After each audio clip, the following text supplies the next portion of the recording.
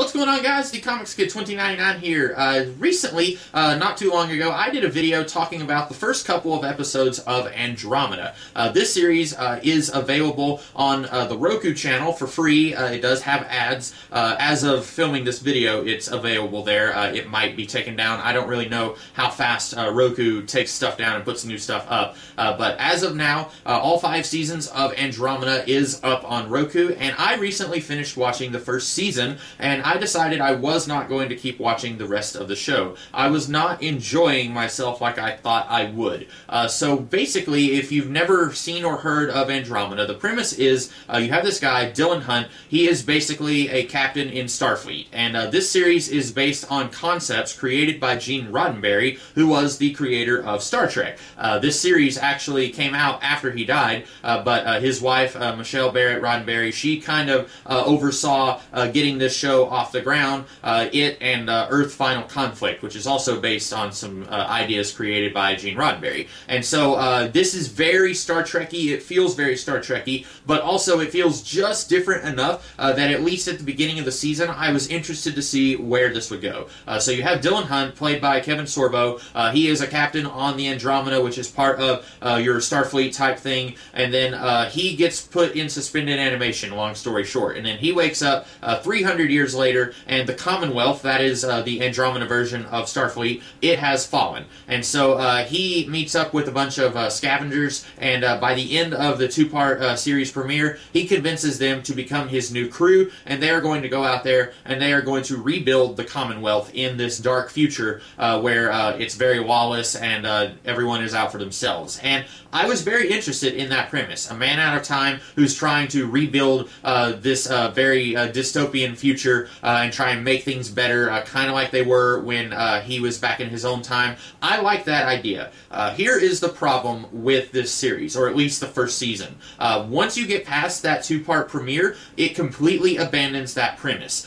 In several episodes, you'll have characters talking about, like, hey, we just got 3 more planets to sign up for the new Commonwealth Charter, but you never actually get to see them trying to make that work, and that's what I was interested in. I was very curious to see how this 300-year-old fossil would go up to the king of this planet and say, hey, 300 years ago, your ancestors, they were part of the Commonwealth, and it means you guys help other planets and other planets help you guys. It would be beneficial for you. And then the king might say, I don't like the sound of that, go away. And then you have to see Dylan try to struggle with how things are different in this new time, and then try and find a way to make it work.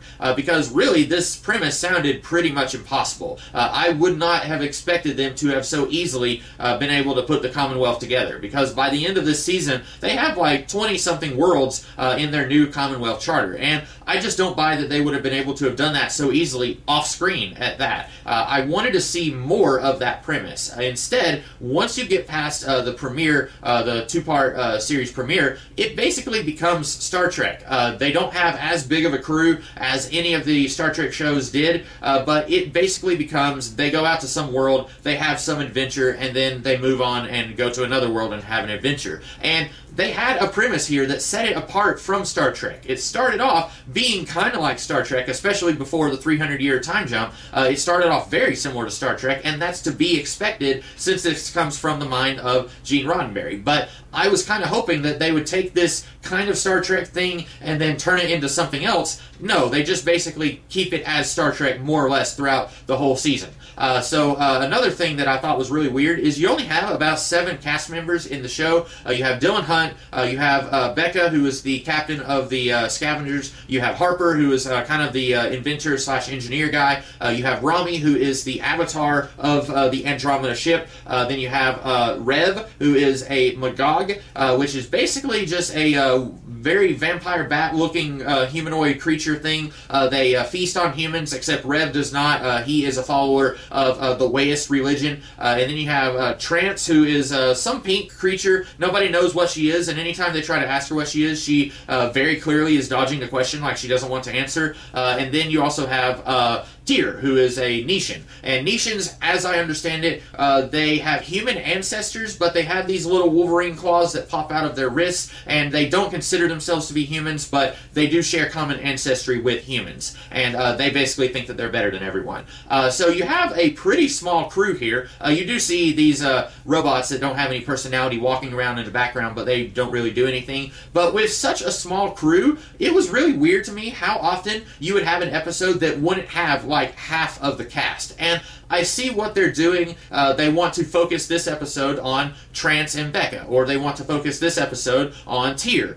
So they want to kind of just really zero in on one character and really give us a little bit about that character. And that's fine, but it's still really weird to me when all of these guys live on the Andromeda, but there might be an episode where they're being fired upon and Dylan says all hands on deck, and then you only see like 4 of the main characters, and it's like, okay, where is Trance, Dev, and Rev, I don't know. Where are these guys? You know, why are they not here? And that's more understandable whenever you have a Star Trek show where there's a few hundred people on the ship, and if you don't see, I don't know, Riker in this episode, that's not a great example because he was like second in command. If you don't see Geordi, well, maybe he's just busy in engineering, and maybe whatever problem the Enterprise has in this episode, it doesn't have anything to do with engineering, so it wouldn't make sense for him to be up here. But when there's only 7 people on the ship, it's really weird to me how often you'll have an episode where most of the characters won't show up, or at least 3 of the characters out of 7 won't show up. And I thought that was really weird. Again, it's trying to avoid the premise that it sets up for itself in the series premiere of we're going to go out there and we're going to reestablish the Commonwealth, all of us together,